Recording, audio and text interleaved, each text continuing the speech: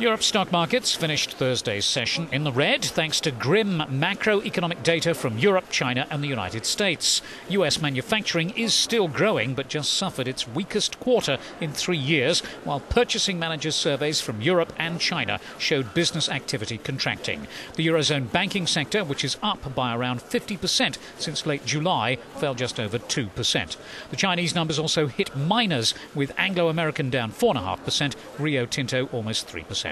The weak data and debt crisis worries pulled down the euro against the dollar, but Brent crude rose after 3 days of steep losses.